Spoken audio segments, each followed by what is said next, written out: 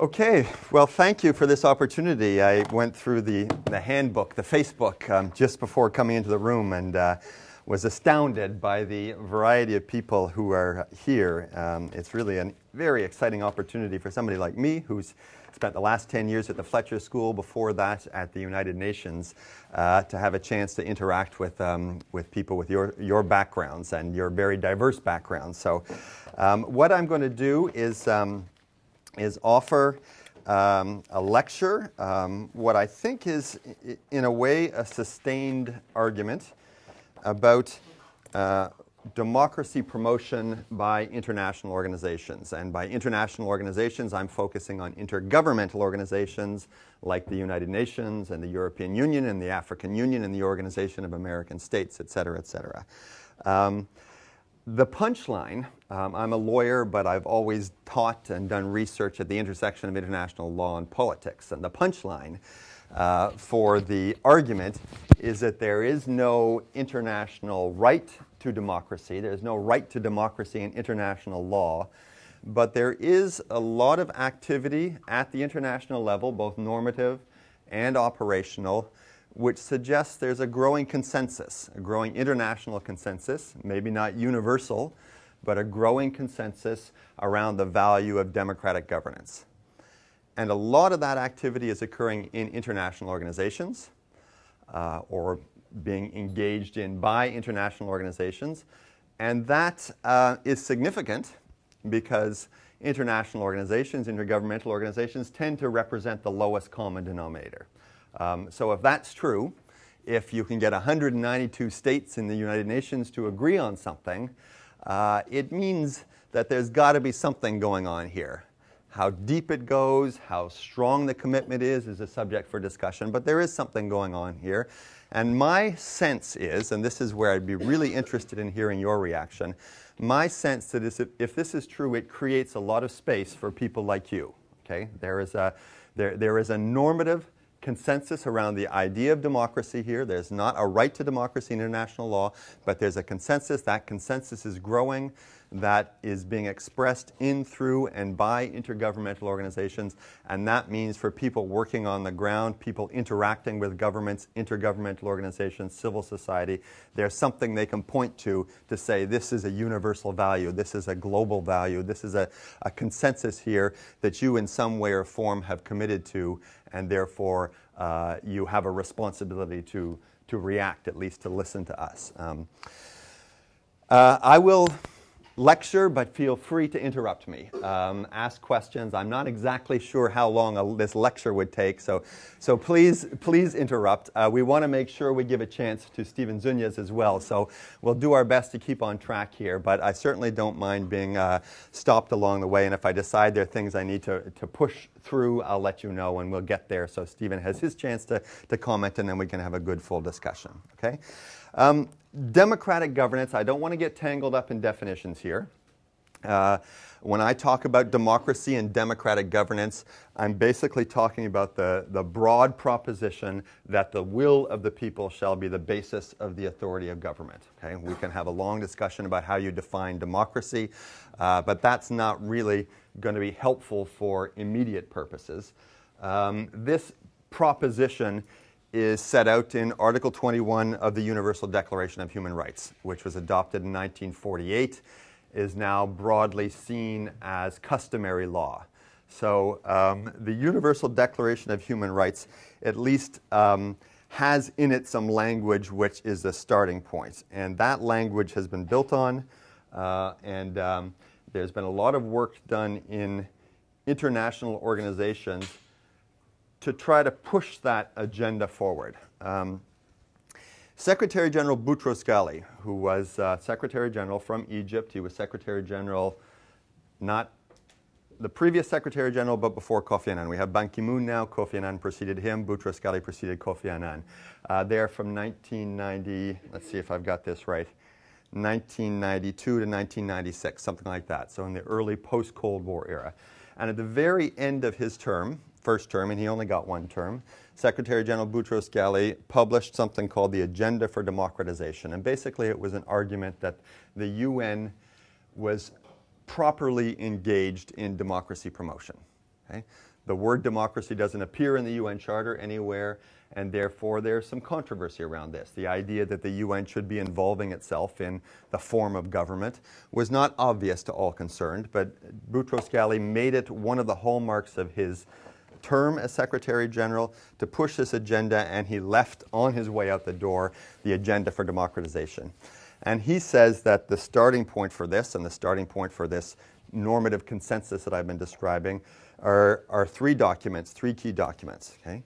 The UN Charter itself, democracy doesn't appear there, but the very first words of the preamble are "we the peoples." Okay? The UN Charter was written in the name of we the peoples of the world.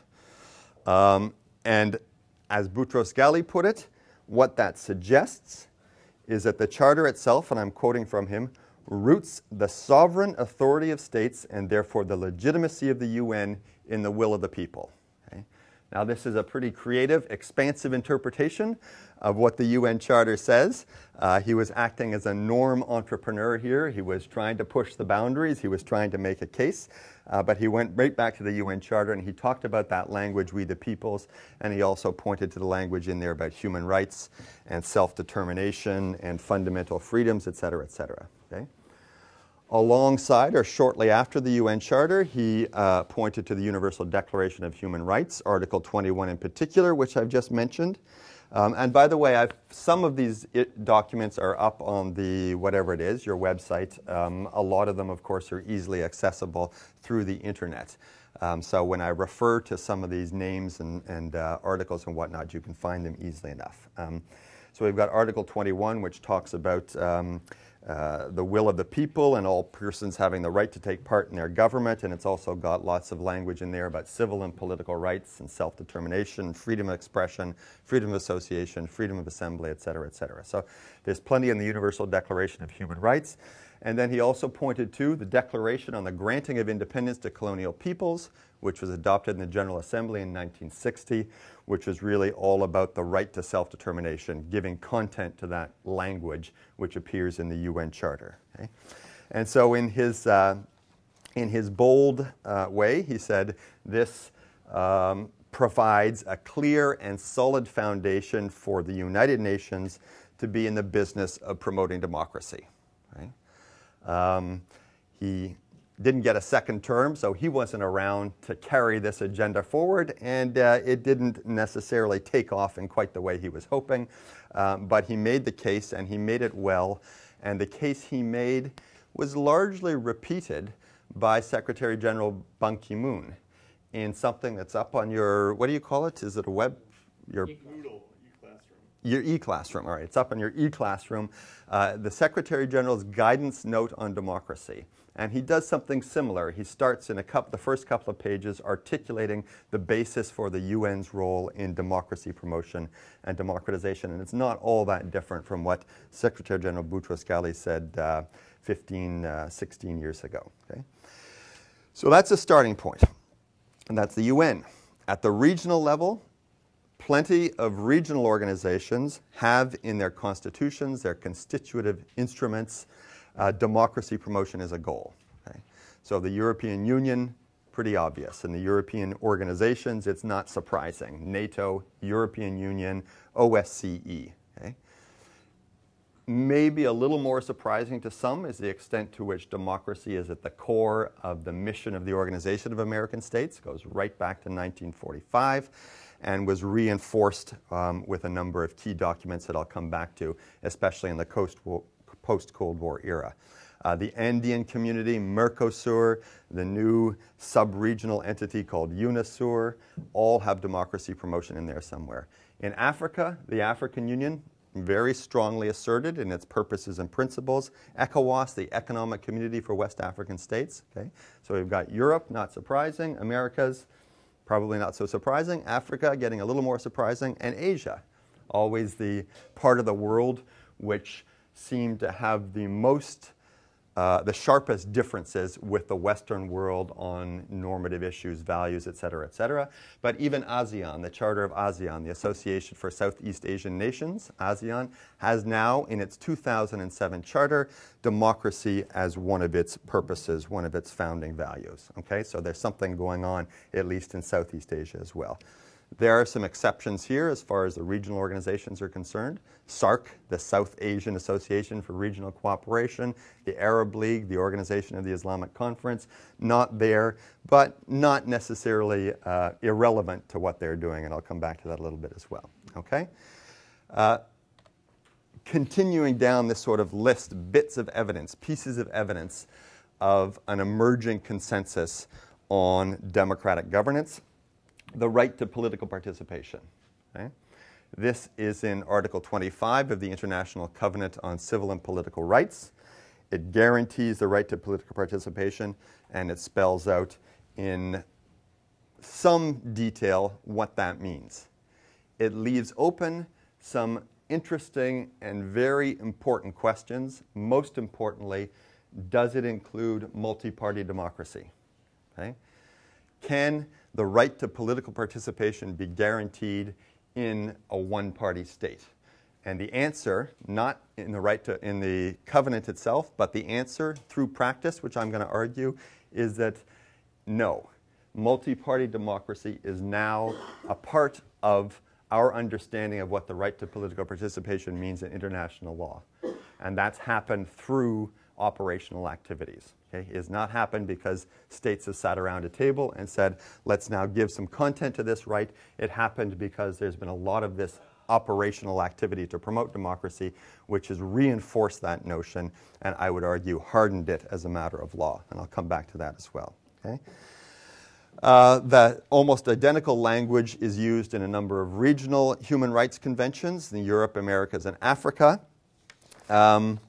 There's some jurisprudence around all of those. Won't get into the details, but certainly in Europe there's a lot coming out of the European Court of Human Rights and to a lesser extent the European Court of Justice. But even at the UN level, the UN Human Rights Committee, there's some jurisprudence. Okay? They've got these big jamborees, these big democracy conferences, which really began in the late 90s, early part of this century. One set of conferences is called Conferences of New and Restored Democracies. There have been 5 or 6 of those. The most recent, to the best of my knowledge, was in Qatar in 2006. About 100 countries participate in those. There are another set of conferences called the Community of Democracies Conferences. Those also began around the same time in the year 2000. I'm not quite sure why you had these two different streams. I think it was something to do with France versus the US, but we don't need to get into that. But this Community of Democracies is meeting on a regular basis. The next conference, I think it's the 6th or 7th, is scheduled to take place on July 1st in Lithuania. Okay? And these are really just big talk shops where governments get together. Not a whole lot comes out of them that's concrete, but the idea that you've got 100 or 120 countries getting together on a regular basis, declaring, reaffirming their commitment to democratic principles is not insignificant. And out of the Community of Democracies Conference, something called the Council of the Community of Democracies was created, which is like a secretariat for this conference. And the secretariat is essentially a non-governmental organization. Okay? So it's a way for civil society actors, non-governmental actors, to follow up on whatever takes place at these conferences. Okay? One thing that did come out of them, something quite concrete, is in the UN there's now something called the Democracy Caucus, okay? Which means that in the General Assembly at least, from time to time, not very often, not very effectively, the democracies, something like 60 or 70 or 80 of them, get together and try to work out joint positions. And to the best of my knowledge, the most significant thing they've done is to join forces in pushing for reform of and transformation of the Human Rights Commission into the Human Rights Council, okay? And looking at what the composition of that should be and what the criteria for membership should be and whatnot. And that hasn't been a huge success, but at least it was an evidence of a joint effort by the world's democracies, okay? What else? Human Rights Commission, 1999, adopted a resolution entitled Promotion of the Right to Democracy. The vote on that resolution was 51-0. 2 countries abstained, Cuba and China. And Cuba and China abstained not because they opposed the idea that democracy should be promoted, but they didn't like the idea of describing it as a right. Okay? They thought promotion of democracy would be fine, a right to democracy, no, not interested. They didn't vote against it, they abstained. Okay? Close to 2/3 of the world's states, I'm sure somebody will want to challenge me on this, but close to 2/3 of the world's states are committed, at least in principle, to multi-party, secret ballot, universal suffrage elections. Now the numbers go up and down. There are various organizations that you're familiar with, and maybe some of you work with, and for Freedom Forum, etc., that tries to monitor this. I just had a quick look, and Freedom Forum 2011 says there are 115 electoral democracies in the world. Okay? There were actually, according to somebody in the UN, a few more than that several years ago. So the numbers are not necessarily in an upward trajectory, but nevertheless, we're talking about a significant number of countries in the world. Okay? Secretary General Kofi Annan, between Boutros Ghali and Ban Ki-moon, leading to the World Summit of 2005. This was the big event. All the heads of state and prime ministers and presidents were going to get together and at a minimum adopt a declaration about their common interests and values. And Kofi Annan put in a report that went to that World Summit a paragraph declaring democracy not to be a universal value, but in fact a universal right. Okay? Paragraph 149 of his report, called In Larger Freedom: democracy does not belong to any country or region, but is a universal right. Okay? The World Summit didn't go quite that far, but in the declaration that came out of that, they declared, 192 countries by consensus, declared democracy to be a universal value. Okay? And they set up something called the Democracy Fund to promote that. And that fund has been busy ever since, essentially giving money towards initiatives undertaken by civil society representatives. Okay? And then finally, Ban Ki-moon's guidance note of 2008. Okay? In that he reiterates some of the things that Boutros Ghali said. He lists 8 principles that ought to guide UN activities, and he actually describes the 8 areas in which the UN is active and should be more active. And one of those is support to civil society, pushing for political pluralism, et cetera, et cetera. Okay? So this is kind of the normative stuff. These are the written bits of paper. Not hard law. Some of it's hard law. It's international human rights law. Some of it is so-called soft law, like this declaration that came out of the World Summit. And some of it is just strongly worded positions taken by senior officials. I've mentioned a couple by the Secretary Generals of the United Nations, but you could probably point to similar statements, reports by the heads of the African Union or the Organization of American States, et cetera, where they're essentially trying to articulate this norm and trying to build some consensus around its meaning. More important, in my view, than these sort of normative statements are the operational activities. Okay? And what I mean by that are the programmatic activities undertaken by international organizations on the ground: electoral assistance, humanitarian action, peacekeeping. Okay? Not sitting in the General Assembly or the Security Council or the African Union Peace and Security Council reaching agreements, but out there on the ground doing things. Okay? And Boutros Ghali made the case for the UN engaging in this kind of activity, despite the fact that it looks like it's a Western agenda.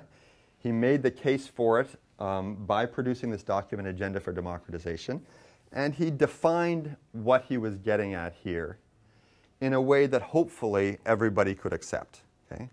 So he articulated in that document, democratization is a process. It's a process that fosters a more open, participatory society. The UN's job is not to impose a particular model of democracy, not even to push for a particular model of democracy. And the UN does this when requested. Okay? So he described it as democracy assistance. It's not democracy at the point of a gun, but democracy assistance, a little bit like development assistance. Who can complain about the UN being in favor of assisting governments that are interested in democratizing? That can't be a violation of Article 2.7 of the UN Charter. Article 2.7 says that the UN shall not interfere in matters that are essentially domestic. Okay? So those who would be opposed to this kind of activity could point to Article 2.7. Boutros Ghali's response, Ban Ki-moon's response, Kofi Annan's response is that we're not interfering in domestic matters because we're only acting when we're requested to act. Okay? And he also, at least in trying to justify this as a UN activity, pointed to the linkages between democracy, peace, and development. And essentially he said that in order to maintain, restore international peace and security, the UN should be in the business of promoting participatory governance at a minimum. Development requires good governance, participatory governance, some respect for democratic principles. So he basically said that these are the three pillars of what the UN does: peace, development, and human rights / democracy, and they're all interconnected. Okay? So again, he's trying to make the case here. Okay?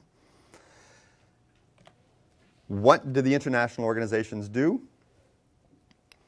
The most obvious and the most important, in a way, is electoral assistance.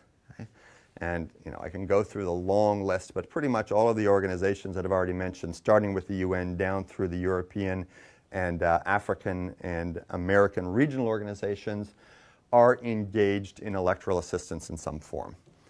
And the form this takes is, at the upper end of the spectrum, actually conducting and organizing election. Okay? This is usually in post-conflict societies. Okay? There's no infrastructure to organize an election, and the international organization, either the UN or the Organization of American States, or often the OSCE, the Organization for Security and Cooperation in Europe, actually organizes the election from beginning to end. Okay? Next level down, I'm going through the 5 here. Next level down, supervision. Okay? What that means is the international organization doesn't conduct the election, but supervises every step of the process.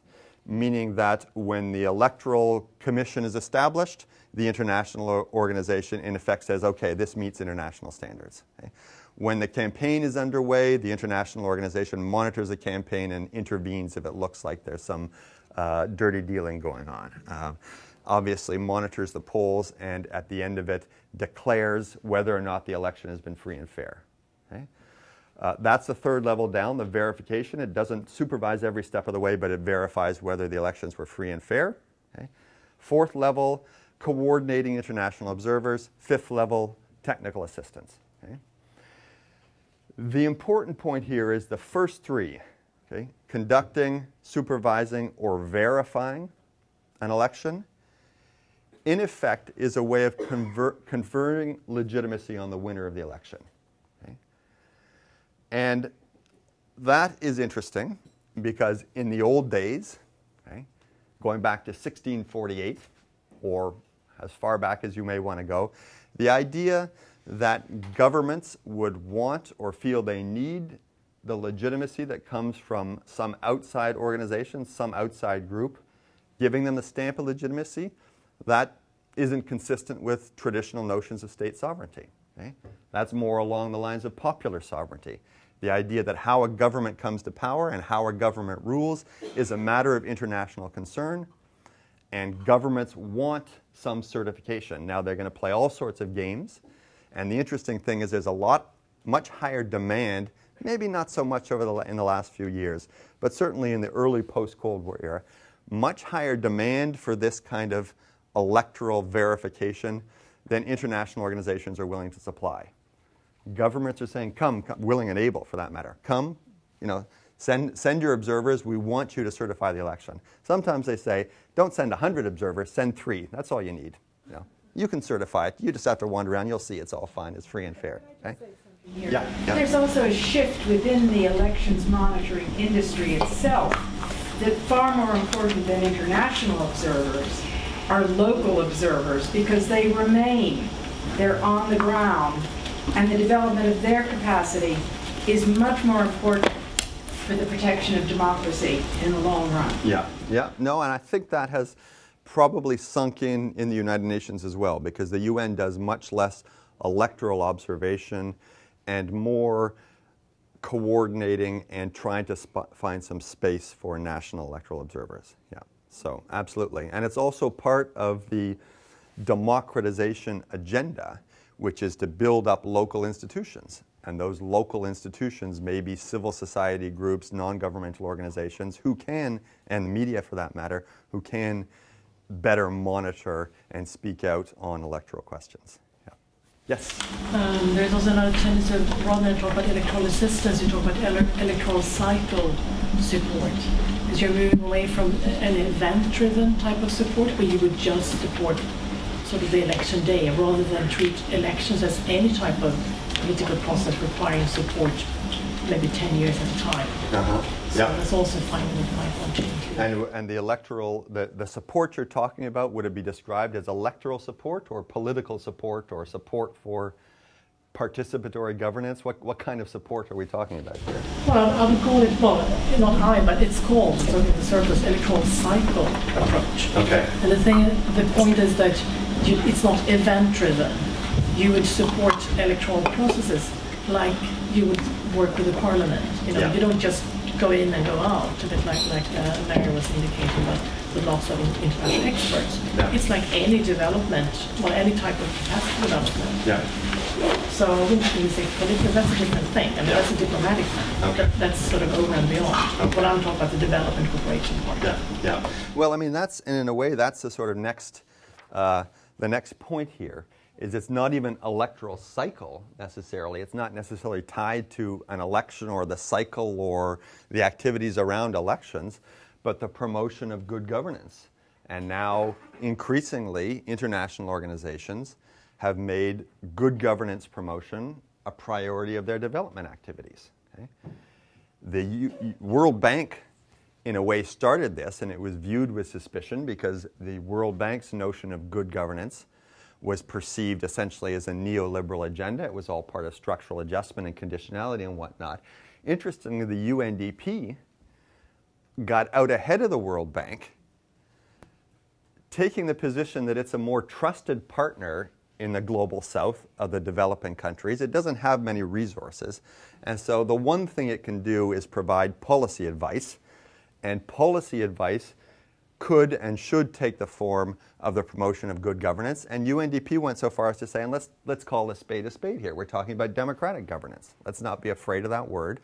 You know, it includes all sorts of things. It includes things like civilian control over the military, strengthening the institutions of democracy, strengthening the media, strengthening civil society institutions, promoting the rule of law and transparency, all of that business. And the UNDP stuck its neck out and in effect said this is democratic governance. And this was articulated in the 2002 UNDP Human Development Report. Okay?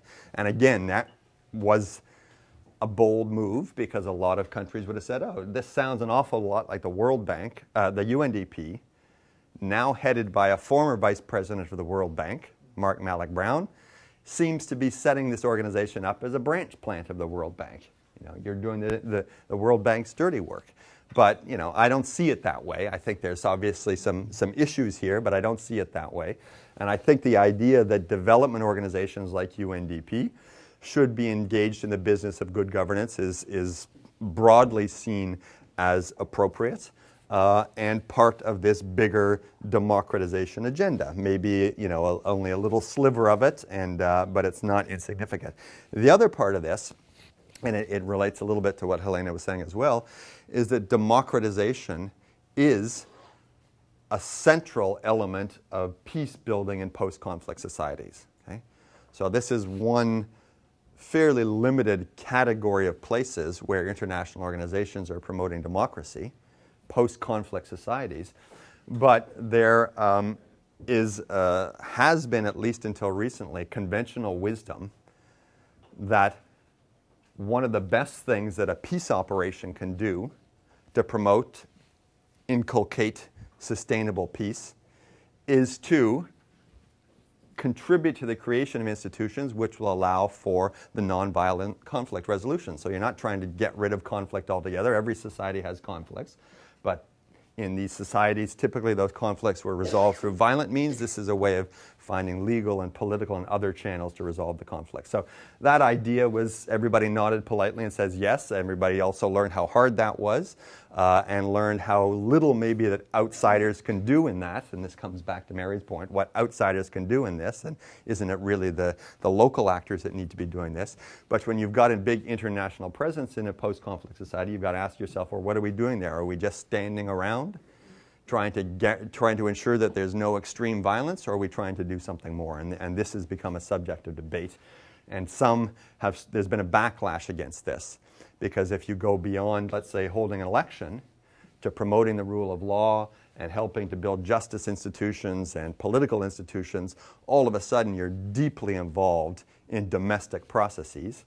And it starts to look an awful lot like a neoliberal, Western-driven agenda here. And A, that's normatively inappropriate, and B, it's not going to work. So there's been a reaction to this liberal peace building. A lot of critics are starting to say this whole business has gone way too far in that direction.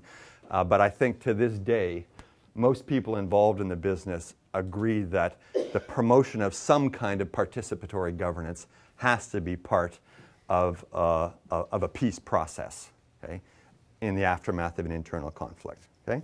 So these are the various pieces. I don't want to. I've got to make sure I give Stephen some time. So let me rush through a few more things here. This slide here is the connection between normative and operational activities. Okay? So you've got this stuff. You've got the international human rights instruments. You've got the soft law, and then you've got things going on the ground, and they're not unrelated. To a certain extent, the justification for engaging in these operational activities is because the norms exist, but also the activities themselves reinforce those norms. Okay? And the best example of this is one that I've already mentioned, the right to political participation. Okay?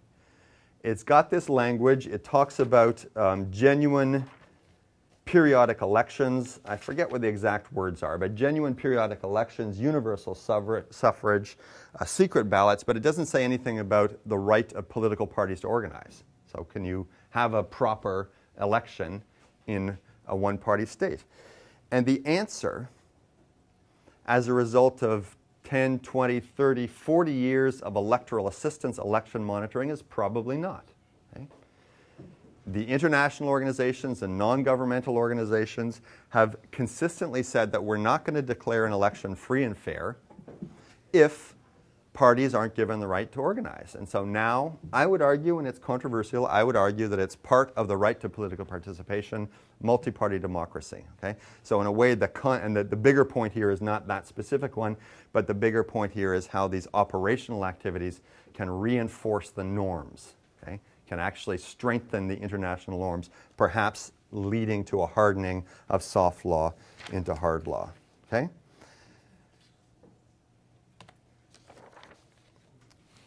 This one, very quickly here. An awful lot of organizations have provisions in their charters or protocols to their charters which says that unconstitutional changes in governments or an overturning of the democratic order will lead to suspension from the organization. And again, same as before, not so surprising with some of the European organizations, a little more surprising as you go down the list here. And I won't go through them all, but there is increasing evidence of international organizations acting on this. They don't do it consistently by any stretch of the imagination.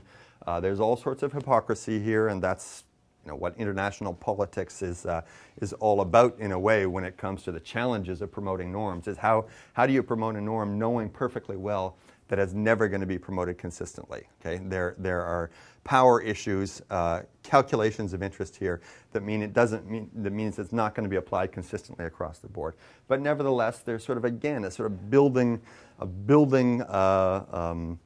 body of activity here, which I think is significant. And one of the recent ones that some of you may know have been involved in was in Honduras, when Honduras, after the coup of 2009, was suspended from the Organization of American States, and then just a few weeks ago was allowed back in when Zelaya was allowed to return to Honduras for the first time. African Union is all over the place on this, but every time there's a crisis, there's questions about whether the country involved should be suspended. And so I think, if I'm not mistaken, Libya was recently suspended from the African Union, but Cote d'Ivoire was not. Okay? ECOWAS suspended Cote d'Ivoire, the Ivory Coast, and I'm going to conclude with a few words about the Ivory Coast and Libya before I turn the floor over or open it to discussion. Okay? This is moving away now from non-violent democracy promotion. Okay? There are some examples of intervention, coercive military intervention, authorized by the United Nations Security Council for essentially the purpose of restoring democratically elected regimes. Okay?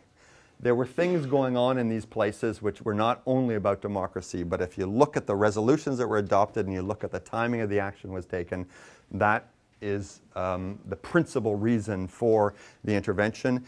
And the Security Council, at least, which is only 15 countries, endorsed this. So the first was in Haiti in 1994 to restore democratically elected Jean-Bertrand Aristide to power. Lots happened after that, but the UN authorized a multinational force led by the United States to do this. And then in 1998, ECOWAS, this West African organization, intervened to restore President Kaba to power in Sierra Leone. And the Security Council didn't authorize it before the fact, but they welcomed it after the fact. Okay? The latest example is in Cote d'Ivoire, Ivory Coast. I say Cote d'Ivoire just because I was in the UN and that's the language that's always used. Ivory Coast I'm talking about. The interesting thing here is the connection between democracy, the restoration of democracy, and the concept of responsibility to protect, R2P, and this is something we can discuss a little bit. But Cote d'Ivoire highlights the connection there. What happened in Cote d'Ivoire? There was a peacekeeping mission there since 2004. Okay? The job of the peacekeeping mission was to provide some stability in order for a political process to move forward that would lead ultimately to presidential elections. Okay? Those elections were delayed over and over and over again. The political process moved in fits and starts, but finally by the end of 2010 it was possible to conduct these elections. The elections were held in December. The incumbent President Laurent Gbagbo lost the elections.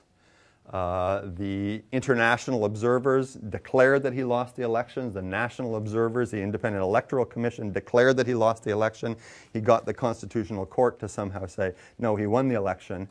And the victor, Ouattara, basically said, international community, national community, I won, help me to vindicate my victory.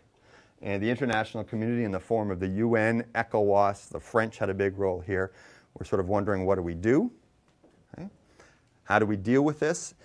In the past, often what happens in these circumstances is somebody brokers a power sharing deal, like in Kenya or Zimbabwe, and the feeling was, we can't let this happen in Ivory Coast. We've been there for the last 7 years trying to get to this point. We've now had an election, is widely perceived as having been won by one side. We can't just turn around and say, oh well, that's the way it goes. You know, life is tough, politics are tough. And meanwhile, ECOWAS, the West African organization led by Nigeria, said shortly after that, in December 2010, after some political efforts weren't getting very far, said, if Gbagbo fails to heed the immutable demand of ECOWAS to hand over power, the community would be left with no alternative but to take other measures, including the use of legitimate force to achieve the goals of the Ivorian people. Okay? And Nigeria sought a resolution in the Security Council that would authorize that. Okay? That didn't happen. The Security Council wasn't ready to go that far in December. The African Union was prevaricating. ECOWAS went back in March, end of March 2011, said the same thing, called on the Security Council to authorize the UN peacekeeping mission there to use all necessary means to facilitate the immediate transfer of power to Alassane Ouattara. Okay? All necessary means is code word in UN jargon for the use of force. Okay? Security Council didn't go that far. But what the Security Council did is reaffirm and strengthen the so-called protection of civilian mandate that the UN peacekeeping mission had. Okay? It also imposed targeted sanctions on Gbagbo and his supporters. It referred to the possibility of sending this to the International Criminal Court. And it sort of let the situation play out. Okay? And the way that the situation played out without withdrawing, because it was very possible that the peacekeepers could have withdrawn, that's always an option in these situations. There's no peace to keep, we got to go. The way the situation played out is that Ouattara supporters arrested Gbagbo, essentially dragged him out of his presidential palace. The UN and French forces were all over the place. They'd actually, as far as I know, didn't go into the presidential palace, but I think the fact that they were there engaging in robust action to protect civilians made it possible for Ouattara forces to do this. And since then, he's been arrested and things are continuing. Okay? Now, how things play out in Cote d'Ivoire is an interesting and difficult question. In the meantime, Libya. Okay? This happened at almost exactly the same time. Okay? The crisis in Libya, the Security Council adopted a couple of resolutions, one of which referred Gaddafi and his supporters to the International Criminal Court, imposed sanctions, and then a little later a resolution authorized all necessary means to protect civilians, and actually invoked in the preambles to these resolutions the responsibility to protect. Okay? And the idea here is that governments have a responsibility to protect their own civilians, and if governments fail in that responsibility, the international community, through the Security Council, has the response, the right, and maybe even the responsibility to act on behalf of those victimized people. Okay? So Security Council adopts this resolution, much more controversial than in Cote d'Ivoire. Cote d'Ivoire, the vote was 15-0. Libya, the vote was 10-0 with 5 abstentions. Russia, China, India, Brazil, and Germany all abstained on this. Okay? And ever since then, you read about it every day in the newspaper, and we could have a discussion about this, but ever since then, NATO's action ostensibly is in the name of protection of civilians. That's what the Security Council authorized. That was the basis for the Arab League support. To the extent that the African Union supports this, the African Union support the votes in the Security Council. But the interpretive question here is, how far can you go in the name of protecting civilians? And the tough one is, can you go as far as regime change? Right? That question is not answered clearly anywhere, and there are differences of opinion about this, and ultimately how that question gets answered will depend on how things play out in the ground. But what this means is that the Security Council has gone an awfully long way in the direction of promoting democracy, protecting civilians, and in the process of protecting civilians, indirectly authorizing regime change. Okay?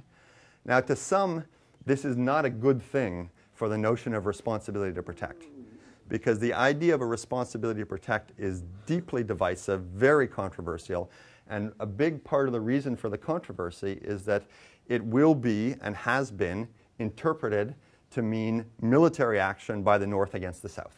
Okay? It will be used selectively, not for humanitarian purposes, not for benign purposes, but essentially for the North, the Western, the powerful, to advance their interests against the weak. Again, in my view, much too simplistic a perspective on it. But final point here, Secretary General Ban Ki-moon has bent over backwards to say the responsibility to protect is only in the furthest extreme, as a last resort, a formula for coercive military intervention. What responsibility to protect really means is this responsibility that states have to their own citizens, the responsibility that the international community has to help in ensuring civilians are protected from egregious violations. And the way the international community can help is through all sorts of things, like helping to create justice institutions and monitoring human rights and diplomacy and stuff like that. Maybe non-coercive peacekeeping. And only when all of that fails do you turn to coercive action. Okay? The question I have in my mind is whether the situation in Libya, the situation in Cote d'Ivoire is going to reinforce this notion of a responsibility to protect and the connection between democratic governance, or undermine it because it's going to look too much like, well, in Cote d'Ivoire, it's basically the French and the Nigerians. You know, in Liberia, it's basically the Americans and the French and the British. And this is, you know, we've spent the last 6 or 7 years telling you we're worried about precisely this eventuality, and here we have it before our eyes. I don't see it that way, but I can see that there's genuine concern about that, and you just have to look at the way things are playing out in the diplomacy between the countries involved to see that there's a lot of controversy over this. Okay. Thank you. I've always found it ironic in a number of ways that various autocrats in the global south would talk about how democracy is some kind of Western agenda, when in fact it's been Western powers that have largely been responsible for backing, sometimes installing these very dictatorships, and certainly have provided most of the security assistance that these autocratic regimes have used to suppress democratic struggles. And so while I think the intergovernmental role of intergovernmental organizations and kind of institutional issues that we're just talked about, I think are certainly important and issues. I want to focus more on the way that democracy really has spread, and that is through democratic civil society organizations engaged in strategic nonviolent action. Some of you may be familiar with the survey that Freedom House published a while back that looked at the 70 or so transitions in recent decades from dictatorship to various forms of democracy. And they found that yes, there were some that were elite-led transitions. There were a few where the dictatorship was overthrown through armed struggle. Only 1 or 2 cases of foreign intervention being decisive. The vast majority, close to 3/4 of the cases, were through, again, democratic civil society organizations engaged in strategic nonviolent action. Not all were as dramatic as, say, what we saw in Cairo or Belgrade or Manila, but some were more gradual. But the driving force came from below. It came from people themselves. And so I wanted to kind of address what kinds of roles outside actors can or should not do in supporting these kinds of movements.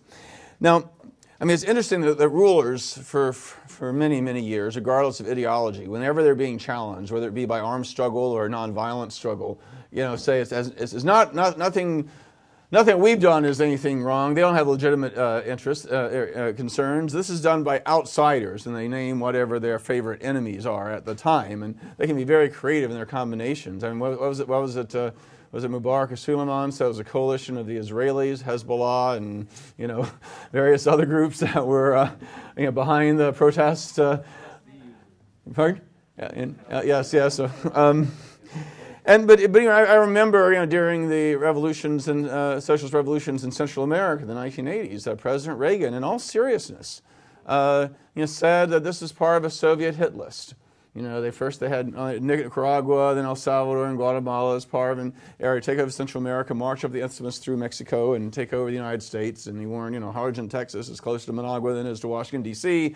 And I remember as a child seeing a propaganda film on Vietnam by the State Department, where the opening scene was not a rice paddy or somewhere like that. It was a Munich conference of 1938, saying this revolution in Vietnam was not a popular peasant revolution. It was a plot, again, hatched in Moscow. And so it's rather remarkable to, in the so-called color revolutions, the uprisings in recent years in Serbia, Georgia, Ukraine, that you'd hear, even some otherwise fairly thoughtful analysts on the anti-imperialist left saying that these were plots hatched in Washington. The very mirror image of the Cold War, simplistic Cold War rhetoric that blamed, in Reagan's words, if it weren't for the Soviet Union, there wouldn't be hotspots anywhere. And similarly, that these revolutions against Milosevic, Shevardnadze, etc., were again, were not indigenous, but were somehow these part of these conspiracies. And And it's also interesting that many of these people, far-left critics, were the very ones that I remember dismissing people like me for saying nonviolent revolution was even possible. It was only through the barrel of a gun, only through armed struggle can dictatorships be overthrown, and they flipped to the other extreme, saying, "Hey, it's so easy, you can launch it from a foreign capital." But the fact is that yes, there was some small-scale assistance through USAID, National Endowment for Democracy, and some equivalent EU groups that helped Otpor in Serbia, and some other groups, buy computers and and help with some costs, helpful perhaps to some degree, and indeed the Soviet Union, usually through Cuba or whatever, did provide some arms to Central American revolutionaries. But again, that does not cause revolutions. And those of us who know Ivan and other people in Otpor know that hardly being American puppets, they have traditionally been very critical of U.S. policy, in not the least of the bombing of their country in 1999. But that these are very much independent actors, not the kind of people that can be controlled from the outside. But it's interesting because we had a series of uprisings in these Eastern European countries that were somewhat not in a good relationship with the United States. Suddenly, there's this idea that these things only seem to happen in countries opposed that challenge U.S. hegemonic interest, and therefore, logically, that they must flow from Washington. But the reality is just the opposite. Even before the recent uprisings in the Middle East and North Africa, twice as many autocrats overthrown by nonviolent action were U.S. allies.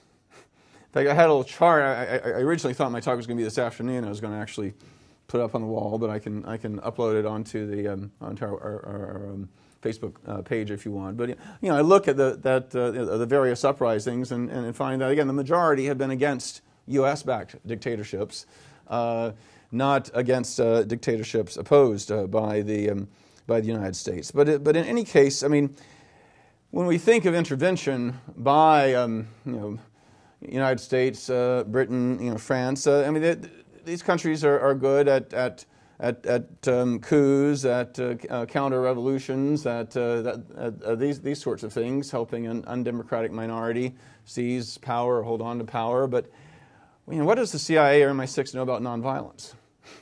I mean, these are by their very nature the kind of movements that do come from the come from the bottom up. No foreign power really knows the complex combination of internal forces and conditions and situations to think of it, to organize an effective strategy that can bring down a dictatorship.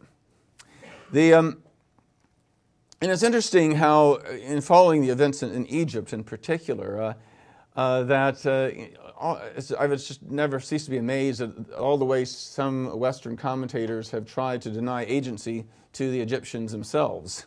I mean, some going as far as saying that Bush deserves credit because he put the idea of democracy in the heads of these Arabs that, through the great model of the invasion of Iraq and his great democracy agenda. But of course, as you know, Bush called for the spread of democracy from Damascus to Tehran.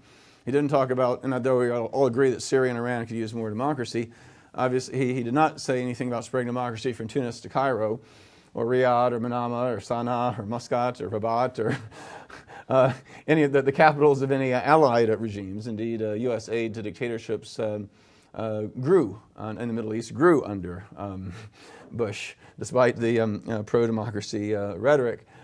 Some want to attribute Obama's speech in Cairo as a spark. And though it wasn't a bad speech in a lot of ways, and to his credit, he insisted that opposition groups have some representatives there in the auditorium where he spoke. It was interesting, Kafaya boycotted, the main Egyptian pro-democracy group boycotted the talk. It said that we don't want just words. We want actions. There's had been while rejecting some of the dangerous neoconservatism of his predecessor, Obama unfortunately has fallen back in many ways on the realpolitik of previous administrations and supporting unconditional security assistance to autocratic regimes, including over $1.5 billion annually to Mubarak. Some said, well, it wasn't all bad. I mean, the U.S. was, NED, and these groups were actually giving some funding to some of these pro-democracy groups. But not only did it pale in comparison to the billions of dollars in propping up Mubarak, but most of this money, well, worthwhile, I think, in many respects, went more to elite oppositionist groups, more kind of institutional building stuff. Nothing on sort of the grassroots, nonviolent action training, this kind of thing that really ended up being decisive in the struggle. And even the limited pro-democracy funding was largely suspended after Obama had come to office. So no credit there. Now, there have been some articles that come out regarding some work by NGOs, including ICNC and Canvas, that did do some seminars, workshops on strategic nonviolent action, and that brought in some academics, Western academics, as well as veterans of struggles from Serbia, from South Africa, from other countries, and I, as one of those who took part in the most significant of these gatherings, I can say that the Egyptians were already thinking about this. Already were very strong strategically. The work, despite what some reports said, this was not a how to overthrow Mubarak event. It was more on the generic information about the history and dynamics of nonviolent struggle. Yes, not unlike a lot of the things we're covering here, and because groups like ICNC and Canvas and others, I think we all recognize that we can't tell people what to do. Each country is unique in terms of the dynamics within their country. One thing we don't want on our conscience to suggest a tactic where a bunch of people get massacred or that kind of thing. But again, more importantly, just as any kind of, whether it be a guerrilla war or electoral campaign or whatever, people who are on the ground, they know the best about the strengths and weaknesses of their movement, the strengths and weaknesses of the opponents, how to how and what strategies and tactics and sequencings of tactics and coalitions and everything that that only they can figure out themselves. And I think that's really really critical. And again, if the kind of capacity building work that ICNC and other groups do can help people think about this kind of stuff. I mean, think how to think about it, and again, not the specifics. Great. And I think this is the diffusion of this kind of knowledge is really important, and I like to think that it is helping struggles for democracy. That's why I do a lot of what I do, and why a lot of us affiliated with ICNC and other similar groups do what we do. But to somehow give us act like we're some kind of modern day Lawrences of Arabia or whatever. Because I had spent enough time in Egypt that I was actually one of the few Westerners who predicted the Egyptian revolution. And in fact, as recently as an article in early December, I said that it looks like Egypt could be the next country to do a Serbian-style, Filipino-style, nonviolent pro-democracy revolution. This is before Tunisia. So again, this is that, and it was not because of anything outsiders had done. But witnessing the growth, the dramatic growth of civil society in Egypt, the brilliant strategic thinking, by the young leaders of April 6th and other movements, and really that is how change. This is how these movements spring forth. But what can outside actors do? Well, in terms of governments, I would say the first thing is like the Hippocratic Oath, for physicians, is first do no harm. And that would mean in many cases stopping providing security assistance and other instruments of repression and other support for autocratic governments. And I think in terms of what NGOs can do, at least if you're from a country that is backing dictatorships, I think challenging your government's policies. I mean, if we had time, I could tell some wonderful stories of nonviolent actions, some of which I've been a part of, that have challenged USA to repressive regimes and had a positive political impact. I think it's far more important than taking part of a workshop in a foreign country, frankly. But yes, there are rules for sanctions, and et cetera, as has been mentioned before, carefully targeted. One thing that needs to be taken into account, again, with governments is the history in that area. I mean, that East people in Poland and Baltic republics and Czechoslovakia, who were struggling against communism, welcomed U.S. support. United States was seen as a supporter of freedom because successive U.S. administrations had supported their struggles and opposed the Soviet Union. But let's take, as a counterexample, Iran. Given the history, including the fact the U.S. overthrew the last democratic government that country had, supported the Shah and his brutality for a quarter century, the threats of invasion and intervention against Iran subsequently, including invading and overthrowing governments of the two neighboring countries, too much involvement and support for the pro-democracy struggle could backfire. It could be used by the regime as an excuse of tying the opposition to Western imperialism. And Iranians across the spectrum are pretty nationalistic. Even the strongest opponents of the regime are not very happy with the history of Western intervention in their country. So what role an outside nation can do may have a lot to do with their history with that particular country and that part of the world. There's more I could, and then also I should mention that certainly NGOs from Western nations need to also be particularly sensitive in these types of situations as well for similar reasons. Often it helps to work through more diverse, truly international kind of context than one that is necessarily based in Washington, D.C. or London or somewhere like that. And there's more I can say, but I've run out of time.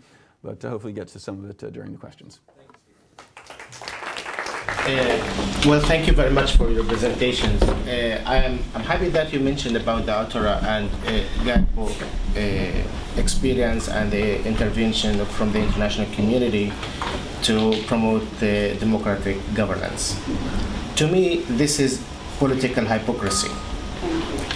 Why? Absolutely. Because in 2003, I was working on a project in Gaza for democracy and civil society, asking people to go and vote and practice the rule in voting for elections.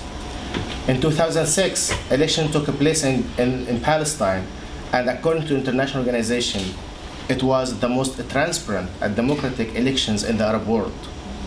The result of that is sanction and punishing people because they practice the rule of democracy. And now, for the last 5 years, people in Gaza are suffering because they practice the rule of democracy. So how do you explain that when I go back to Gaza next year, we're going to have a new elections and asking them to go and vote to practice the rule of democracy? Yeah. Very, very good.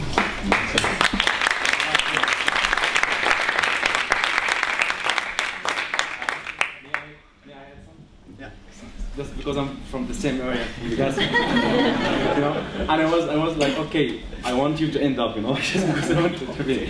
So I think the international community, as you have said, that came up with the resolution to adopt the right to democracy.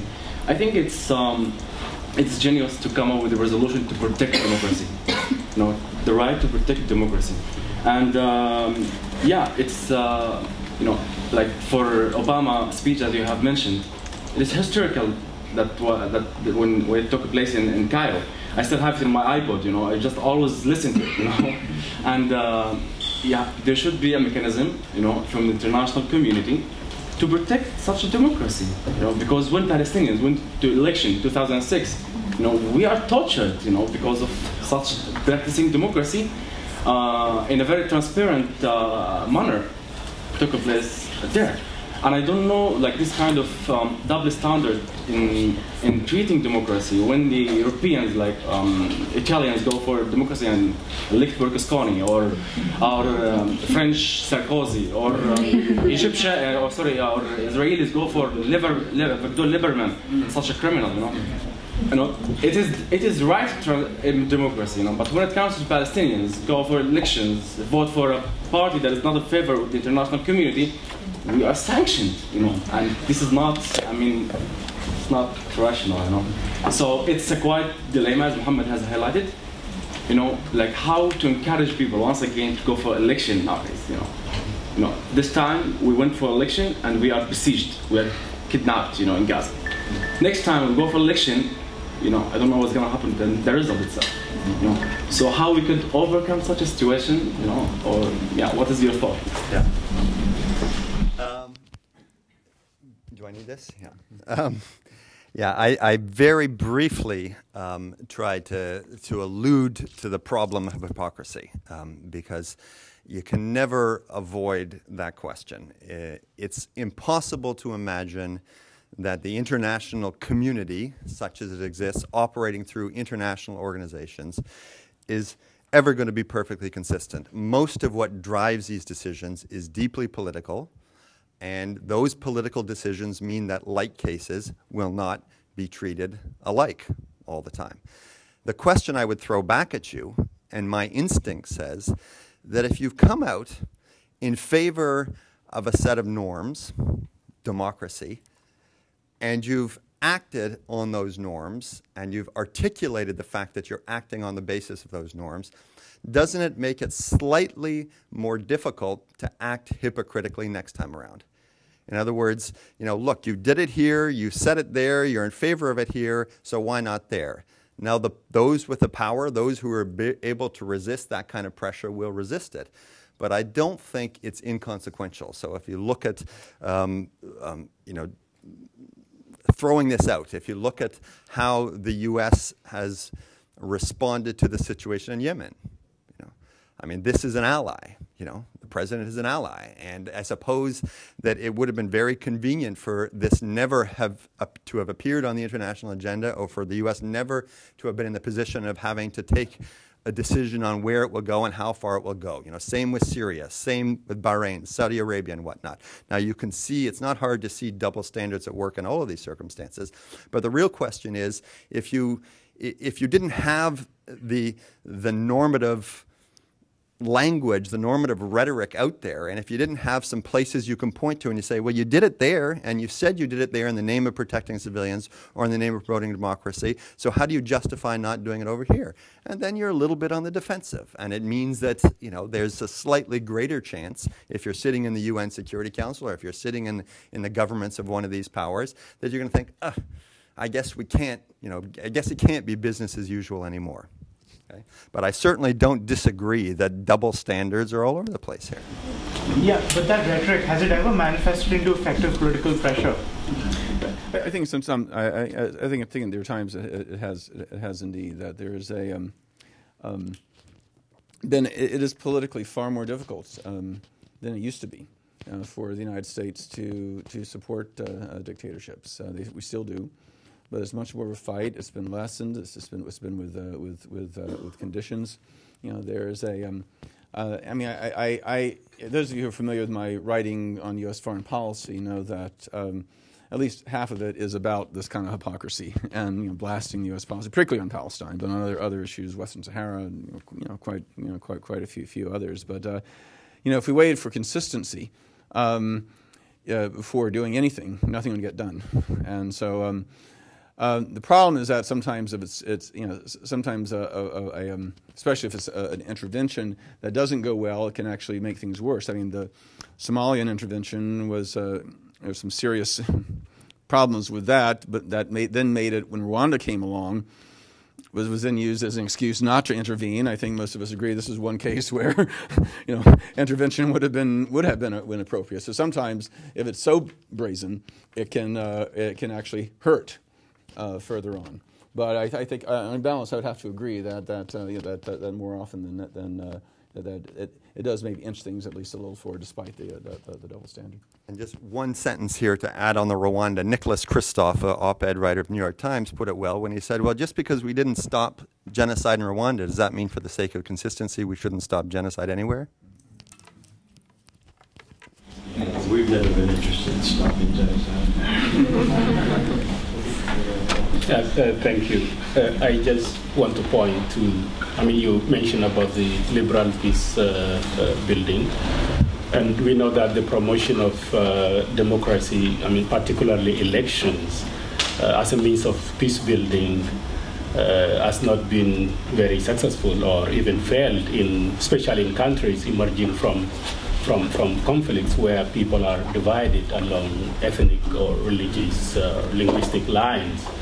Because instead of creating a participatory or inclusive governments, it tends to reinforce these conflict structures.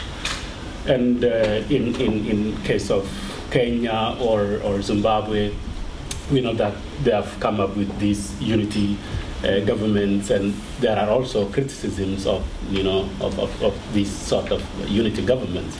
I just want to hear your views about whether it's elections or unity governments. Well, where Western bias definitely does come in is I think there's a tendency here in the West to mean elections equals democracy. In fact, one of the part of Bush's rhetoric was the fact that Mubarak allowed for people to run against him in the most recent presidential election, even though it was a totally fraudulent election where he got 80-something%, and he threw the second-place finisher in jail and that kind of thing. Bush praises as a sign of progress for democracy. Same with Salah's re-election in Yemen. Same with these municipal advisory councils in Saudi Arabia or whatever they were, that were where even the Saudis thought were a joke. This is how Bush is defining democracy. Elections can be manipulated, they can be stolen, they can be all sorts of things, and I think and to Obama's credit, he has, despite many criticism I have of him in this area, he has taken a somewhat more agency view of human rights, in that he really he's been less obsessed with elections and has spoken more about freedom of media, freedom of assembly, freedom, these providing the civic space for civil society to grow and for democratic institutions from the bottom up to come. But again, this is the advantage of strategic nonviolent action, in that. If a nonviolent civil insurrection is what brings down a dictator and creates the option for election, the very process that you have built through coalition building, through give and take, through the kind of pluralism that is necessary to build a mass movement capable of doing that, you start. That helps build a foundation for a more democratic society. Whereas, if there's an armed struggle that's based on martial values, an elite vanguard, power of the gun, not surprisingly, statistically, dictatorships overthrown by armed revolutions more often than not become another dictatorship. And then when you try intervention, through a foreign power, and of course we've seen what elections have meant to Iraq. So. Again, it goes back to I think that the real area for democracy promotion has to come from within, and it has to be from the grassroots, and it needs to be through nonviolent struggle. Do you want to call the? I don't know who's been speaking the most, or least. So why don't you call on people, Bill? About here and here. And one more. Sorry.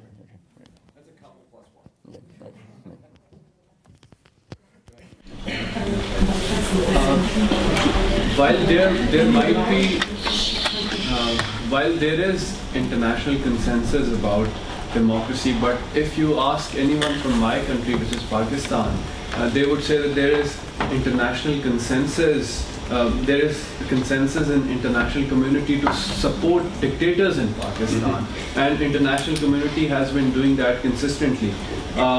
When we had first military coup in Pakistan in late 1950s, General Ayub came into power, and the international community gave a lot of economic aid to Ayub's regime, and which propped up the regime, and which helped Ayub spread this propaganda that the decade when he was ruling was decade of development.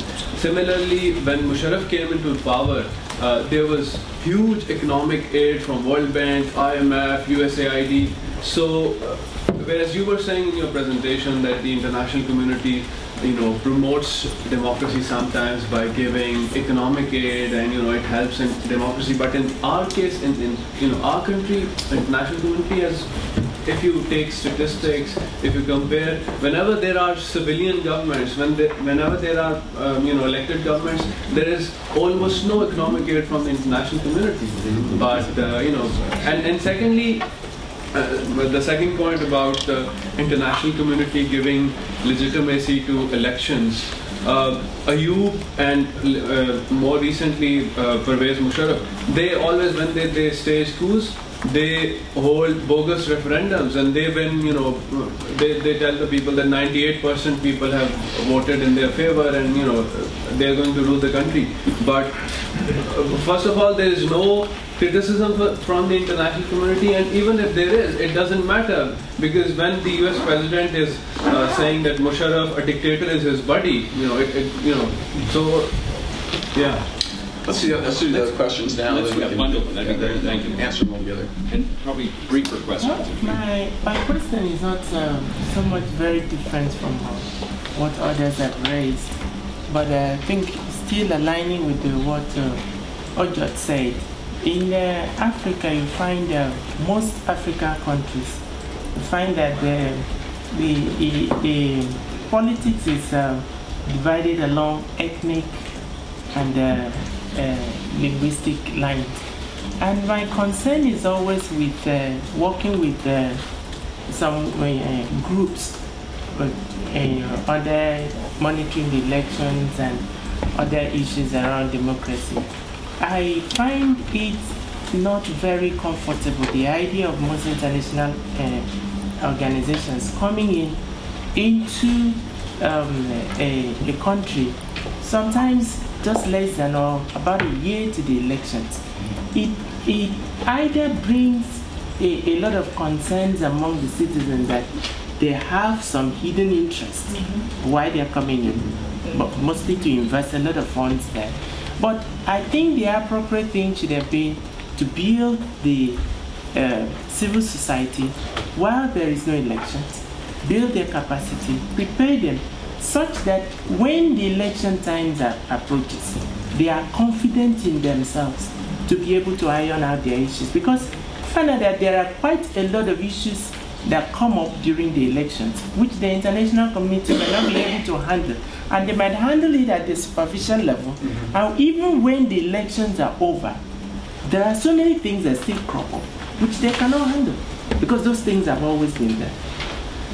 I don't want to repeat what other people are saying. I agree with them fully about the hypocrisy of it. But there's also the danger of when people are saying theoretically the UN listens to what people are saying and is promoting democracy, and international organizations are doing the same. That is not true, because civil society organizations in Sudan, April 2010 elections, were actively advocating against the elections and saying that they were rigged. The elections were boycotted, but Carter Center, the international observers, said that it was credible. The UN said it was credible. Domestic observers says it's nonsense, but they didn't listen to them, and they said that actually, you know what, this ICC criminal is a great man, and he's won fair and square.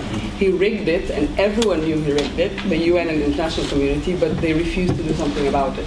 And the result of that is that the civil society was completely disempowered. Political parties had no support because they looked like they had no power.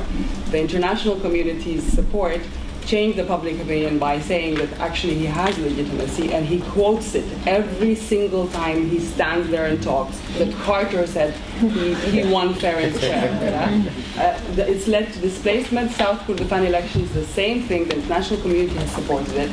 Displacements of thousands of people in the past 2 weeks, Because what do they want? The referendum to happen. And that's just unacceptable. And the UN pretending that they're promoting democratic governance is not true. Sorry. These are all good points. Just very briefly.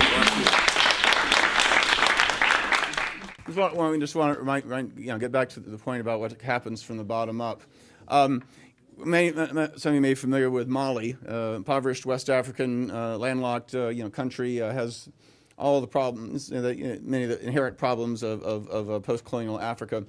But in 1991, in a massive nonviolent uprising, with no support from NGOs, no Facebook or Twitter, they mostly communicated using griots, actually, traditional singing storytellers, using their own wits and courage, ingenuity, despite hundreds of people being gunned down, overthrew the Traore dictatorship. And Mali has been about the most stable democratic country in West Africa ever since, despite being one of the poorest. And we've seen when Sudan in 1964, I guess Ayoub in 1985 against Numeri, the people engaged in a nonviolent civil insurrection, overthrew those Western-backed dictators. We saw how the lawyers and civil society movements in Pakistan, eventually brought down Musharraf. But a long history, going up back to 1983 and the uprising in the South against Zia. There's a long history there, and just let me tell you one story of how when the U.S. was backing Yahya Khan, especially, and it was particularly horrific during the slaughter in Bangladesh in 1971. A small group of peace activists from Philadelphia, hearing that this arms shipment was going from a rail center in Baltimore onto a Pakistani freighter. A group of Quakers and others blockaded the railroad track while others went out in canoes to make a blockade against this huge freighter. The Coast Guard had to come out with grappling hooks and grab them out of the water. This got on national television, publicizing for the first time that the U.S. was secretly arming Yahya Khan. And people knew about the massacres in Bangladesh. They didn't know the U.S. was, then East Pakistan. They didn't know the U.S. was supporting it. The longshoremen's union, seeing what was going on, refused to cross the picket line and load the freighter. And this is just a handful of people using here in this country. So again, that goes back to I was trying to emphasize about nonviolent action here in the West in solidarity with those struggling against dictators, U.S.-backed dictatorships.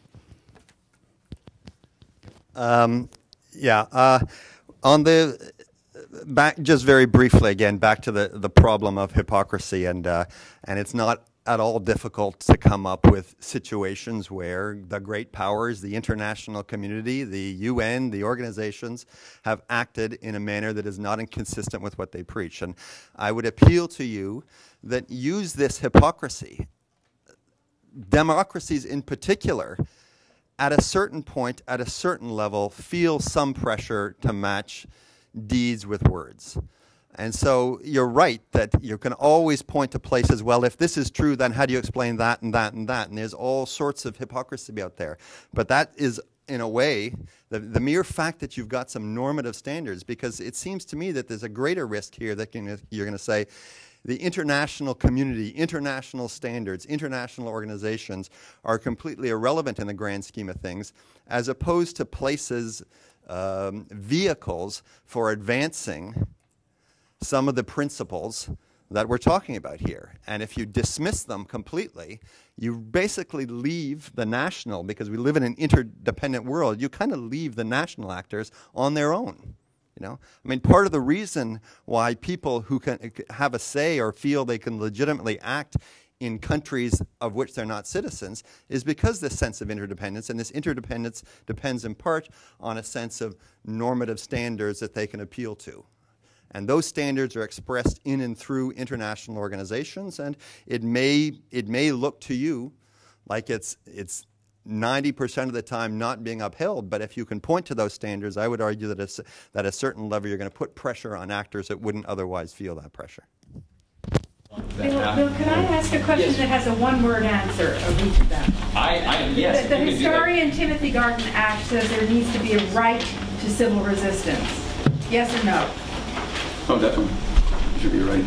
Right, Mrs. Right. There needs to be a right, an international human right to civil resistance. I can't give a one-word answer because I have to. You'd have to define civil resistance for me, and whether that is that already embodied in human rights law or is it a new human peaceful assembly in the First Amendment. To the extent that it's already in human rights law, of course. So maybe my answer would be no, since it's already there. Whenever you